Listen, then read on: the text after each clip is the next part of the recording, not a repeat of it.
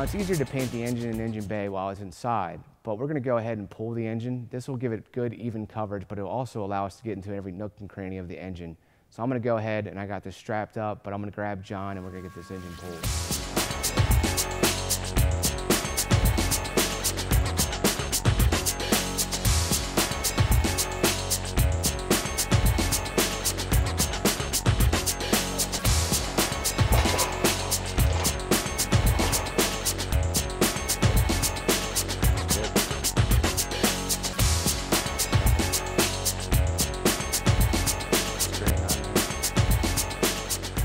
So we're going to paint our engine block with VHT's gloss yellow engine enamel. But before we can get started, we need to make sure that our engine block is nice and prepped and ready for a fresh coat of paint. To do that, we're going to want to sand down the areas where there's some light rust and make sure that any areas there's any chipping, we get those nice and smooth to give it a fresh coat of paint. Once we have the area properly prepped, we'll go to our VHT gray primer engine enamel. We'll lay that down and then we'll lay on our gloss yellow engine enamel. So we want to make sure we get rid of the areas with loose rust, and then also any areas where there's engine enamel placed, we want to make sure we give it a light scuff with our scuff pad. So a wire brush will also take care of any loose paint that needs to come off. So we used our wire brush and our scuff pad and we removed any loose rust and chips of paint here. We got the surface as smooth as we can, and now we're going to hit it with our prep spray, and that'll give it a nice clean surface to put our primer down on. To use your prep spray, we want to spray it on liberally, and then we want to go back and wipe off the wet surfaces to make sure it's nice and dry to be ready for a fresh coat of paint.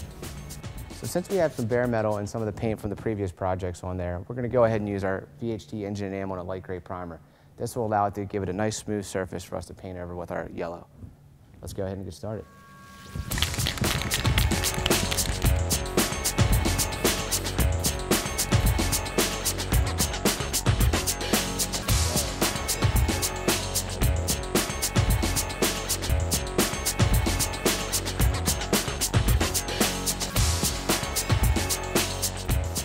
For even coverage, you want to make sure you apply it in a sweeping motion, holding it about 8 to 10 inches away from the surface. And for the nooks and crannies, you don't want to spray it too heavy in there because you'll get spots where it'll run. So make sure to still continue that even sweeping motion in an up and down manner to get into some of those hard to reach areas. So our primer's been drying for about an hour now, and it's dry to touch, as you can see here. So we're going to go ahead and lay down our color coat, which will be a nice gloss yellow. When applying this one, the same rules apply as our primer. We'll do 2 light coats followed by a medium coat, and we'll wait 10 minutes in between each coat. So VHT's engine enamel withstands temperatures up to 550 degrees, but it's also great for high temperature and also high performance.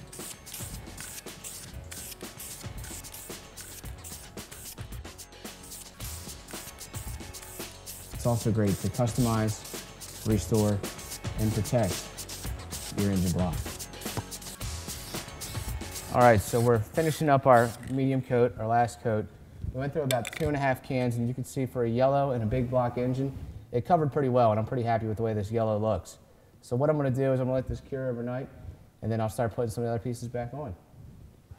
With the engine out, it's now time to get started on painting our engine bay. To do that, we're going to use our roll bar and chassis paint in gloss black. But before we can begin any of that, John's going to go through some of the prep work that needs to be completed. Now for its age, this engine bay is actually in pretty good shape, but we've got a little bit of rust and some loose paint, so we're going to hit that with a wire brush and knock that all down, and then come back with some Duplicolor cleaning products and get it good and clean and ready for painting.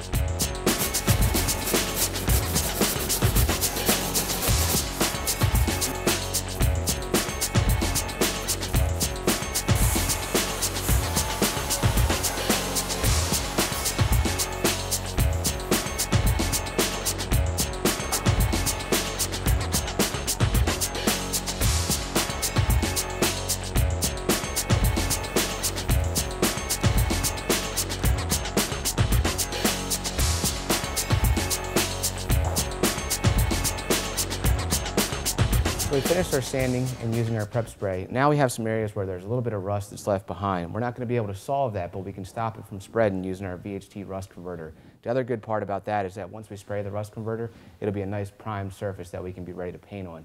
There's some other areas where there's some bare metal, like here and on the front, that's where we're going to use our VHT self-etch primer. Our self-etch primer will work great for adhesion to bare metal, and it'll give it a great prime surface that we can paint on. To apply a VHT's rust converter, you want to apply 2 to 3 light coats with no more than 2 minutes in between. Make sure to hold that about 8 to 10 inches away from the surface when spraying. Once it's converted, you'll notice that the surface turns black. That means you have a nice prime surface that's ready to be painted with your top coat. So VHT self-etch spray is great for bare metal. It'll give it maximum adhesion to allow for a great smooth looking top coat, and it'll also be corrosion resistant.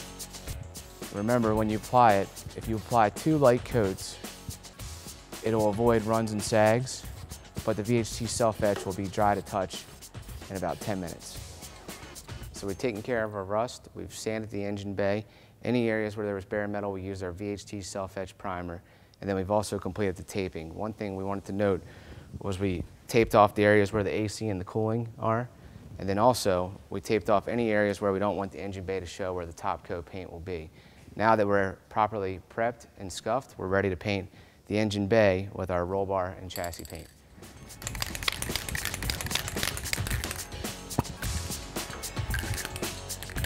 So to apply our roll bar and chassis paint, this is a self-priming formula.